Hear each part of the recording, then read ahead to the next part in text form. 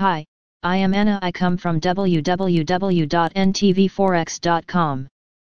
U.S. existing home sales homebuyers make up for lost time in July. A Wells Fargo http ntvforex.com news ID 0E8D2E32 minutes ago by Mata as Salord. In July, sales of existing homes jumped 24.7% to 5.86 million annual rate.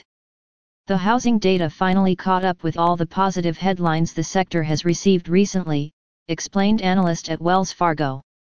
NBSP key quotes NBSP. A July surge in existing home sales reflects some catch-up for sales lost during the spring selling season, when the economy was largely shut down, as well as a shift in preferences away from long-term renting toward home ownership.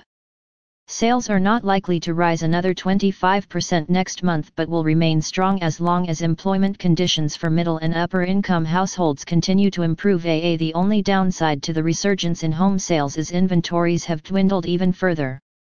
Housing inventory at the end of July totaled just 1.50 million homes, down 2.6% from June and down 21.1% from a year ago. The inventory of unsold homes translates into just a 3.1-month supply at NBSP July's sales pace.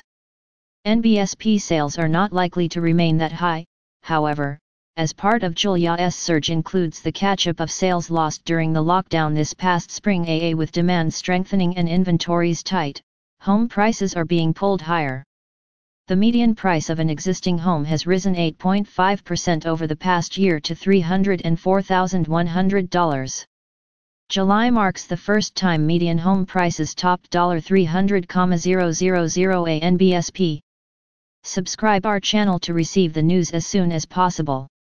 Thank you for watching. If you want to read real-time news, text messages to MT5 Expert Advisors page at https://mt5.expert.advisors.